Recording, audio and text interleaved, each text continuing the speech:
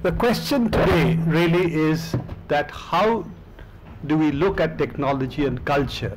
And it's almost a similar kind of questions that comes up of how we look at technology and science. In fact, a lot of the scientists think of technology as something really that enables to do serious work, but that's really by itself not serious. And I suspect a lot of the cultural creators of great works also have a similar relationship to technology. I think it's important, but it's really something that others should do while they consider the really serious stuff of making culture. Now, I think technology has various implications for culture, and as we go on we will try and look at some of them. And I think the most important part of it is also it creates a whole range of new questions. And every time you have a technological advance of a certain kind, and certainly we live in times where we do see such advances, that it poses new questions of cutting across a set of issues. One of them I'm of course discussing here, of course, is simply of ownership, that you have technology today which allows it would appear that we can create far more than we could in the past, that everybody is talking about.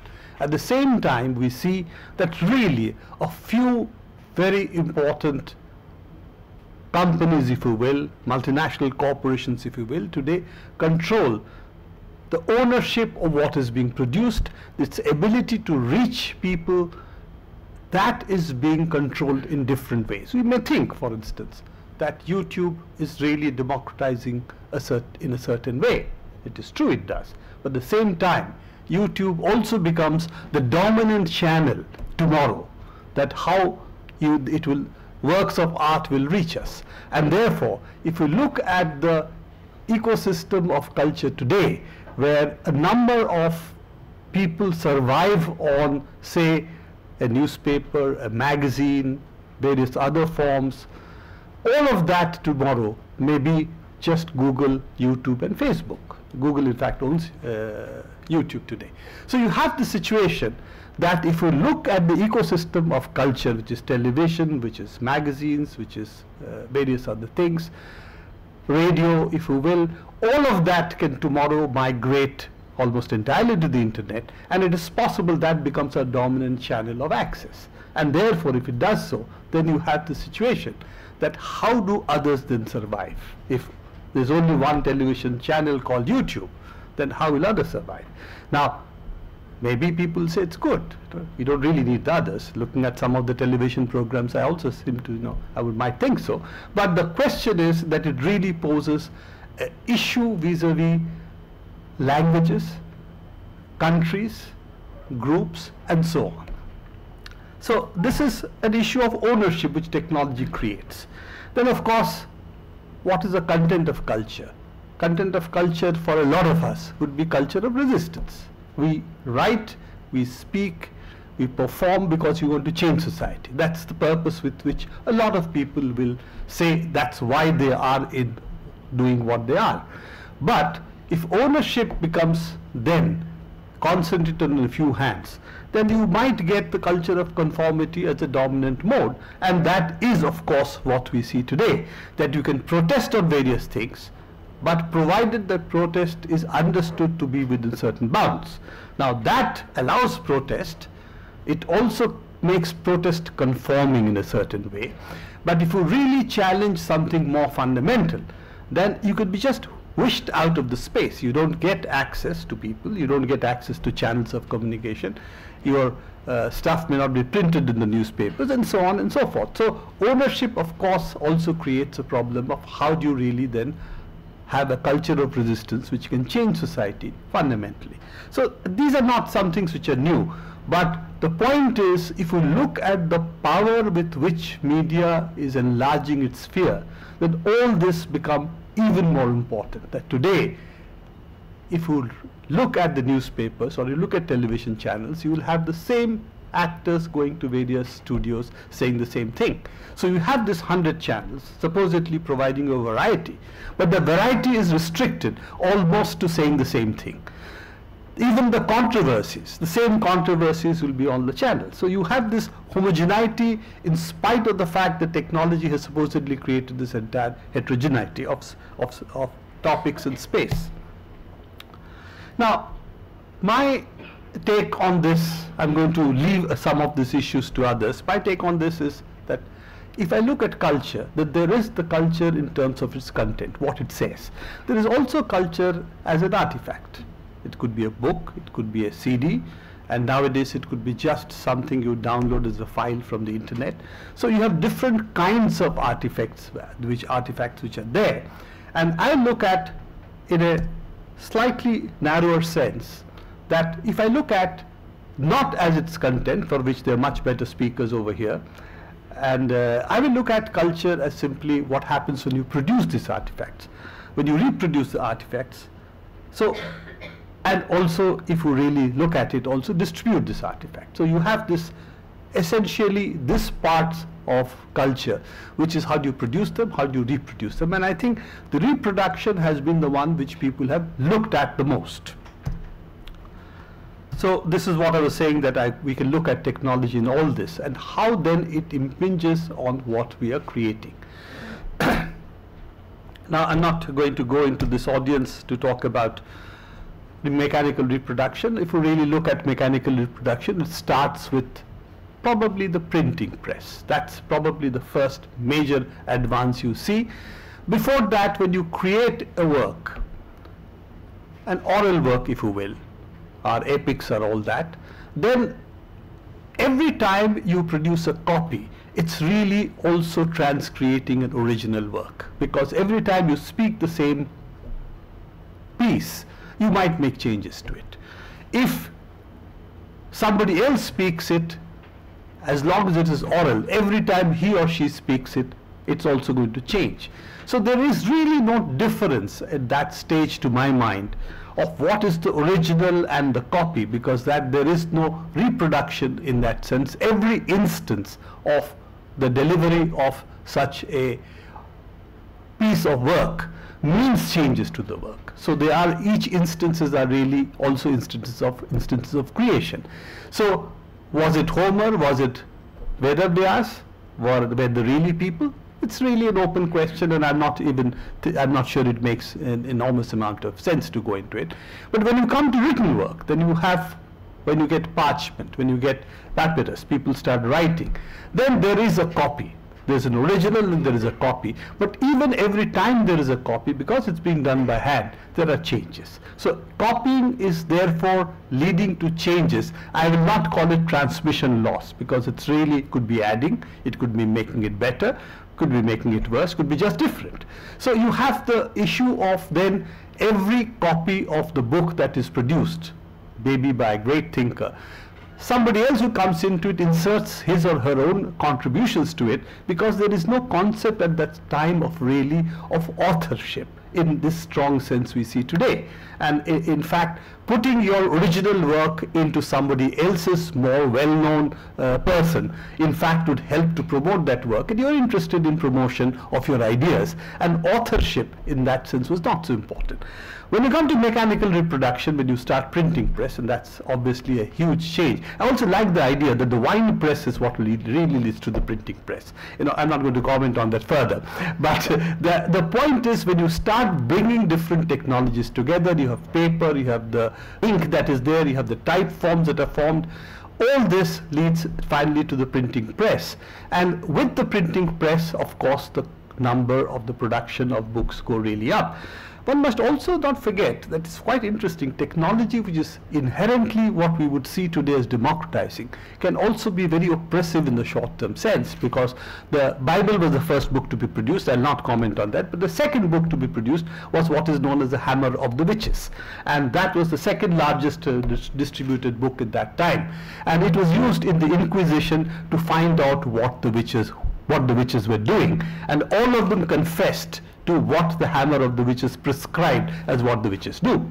So the devil's semen was cold, and so on and so forth, and all of them confessed to what are described as what the witches would do, and this was the standard text of the Inquisition. So printing press actually did contribute in a large measure to the witch hunts that took place, and essentially a number of women who are midwives and so on being persecuted and killed.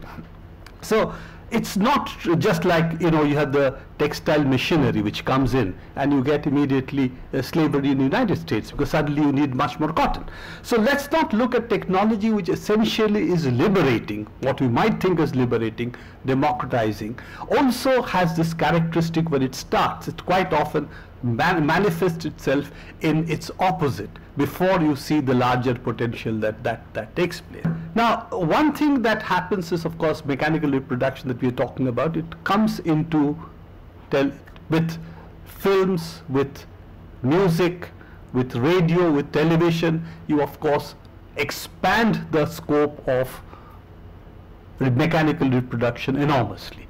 You have a master, you have a copy, and of course you can play it in radio, you can show it in television and so on, and you get what I would call as broadcasting, for which actually print is the first one, because you're printing books, it's in some form broadcasting, but of course television and radio are far more clear. Now, the part that I think is important today, and that I think is that when you look at it, is that you also today are looking at the internet, where you have a different form of communication. I'll come to that very quickly.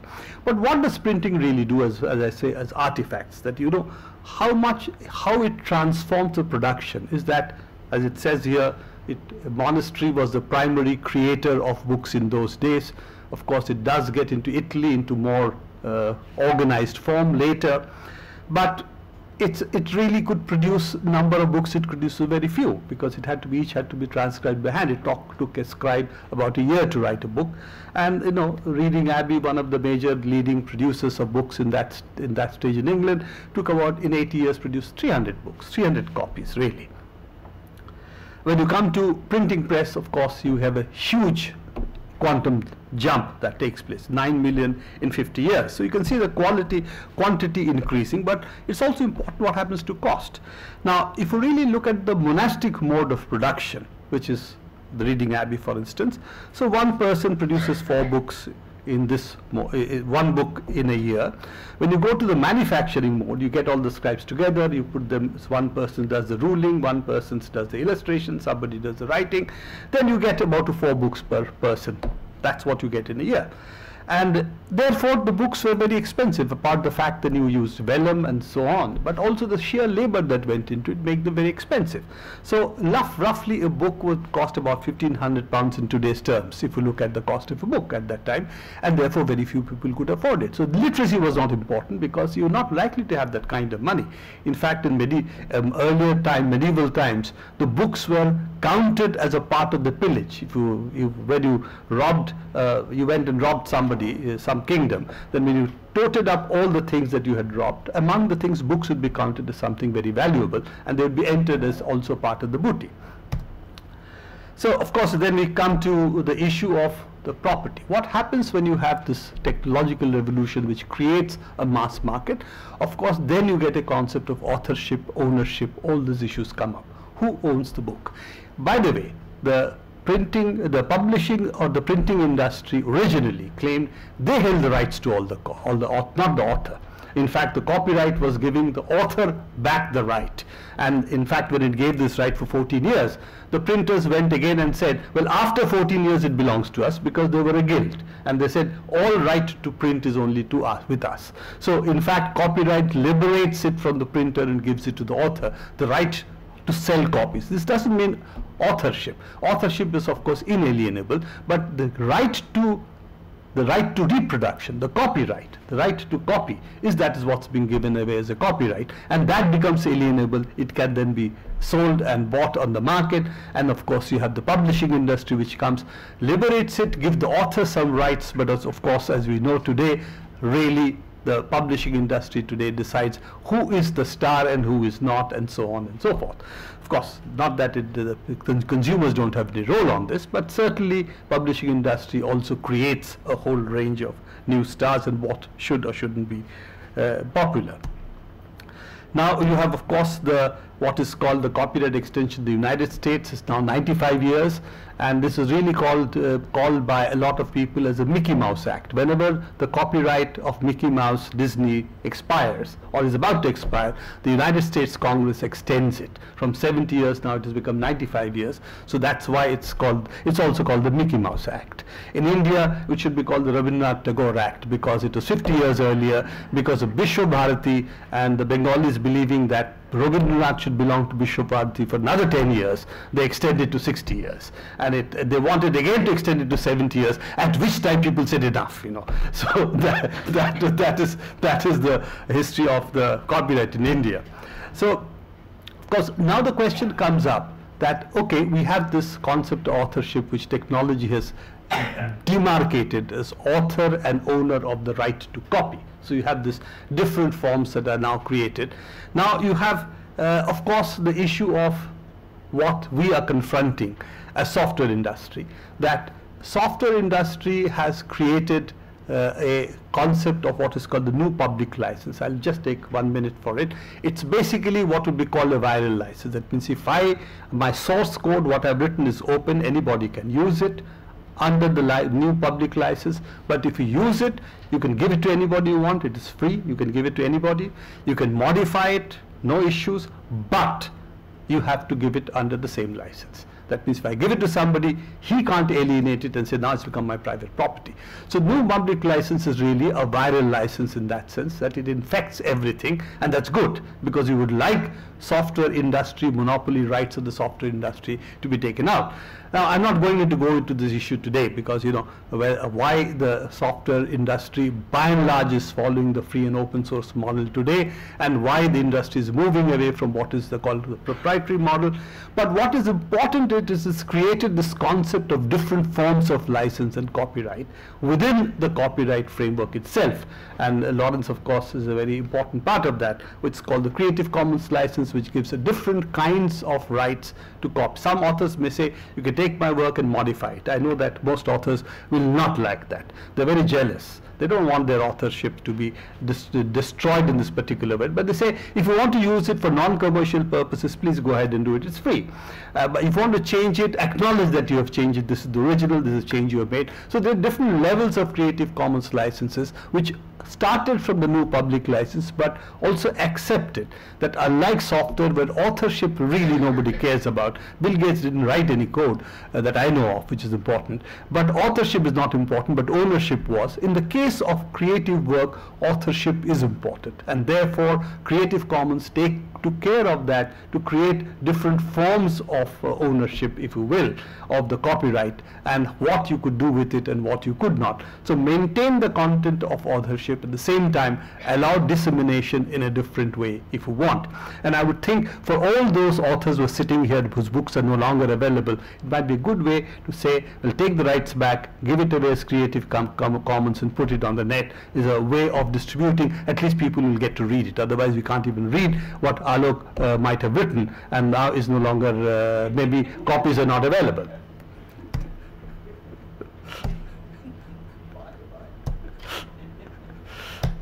So now you see the difference of that technology today is creating is that you had a master from which you copied. This is the mechanical reproduction age. Today copies are made on your PC. Every time you download, you use it, you're really making a copy. Now what does this copying do is, of course, it's perfect copy. That's the advantage of a digital copy. There is, unlike mechanical reproduction, copies to copies had transmission loss. This doesn't. It's as good as the original one. That's the advantage, and that's why the problem that the music industry and the film industry claims, because earlier any copy they could say was not as good as the original. Now it is, and therefore they have the problem with copies. Now the problem that is there is that if you take this copying as a user, if I have a book, I can give it to my friend. I can sell it, resell it, and Amazon you can buy a used copy, for instance. But if I take a digital copy of what is with otherwise called the DRM issue that is there now, that what is called digital rights management by those who would like to restrict it, and a lot of others will call it digital restriction management. What it happens is when you give a digital copy of, say, an e-book which you buy on the net, then it's restricted in different ways. You can make that many number of copies for your own use. You can't give it to somebody. You cannot resell it. So now we are getting into areas of also not only of authorship. Now we are also getting it. What do we own when we own a copy?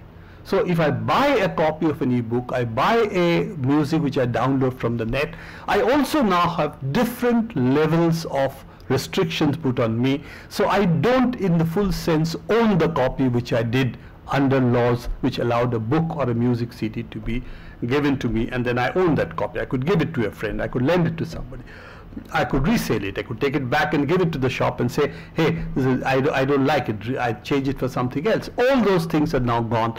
So you get into a situation where what is ownership in terms of the ownership of a copy is also not clear today and becomes a bone of contention.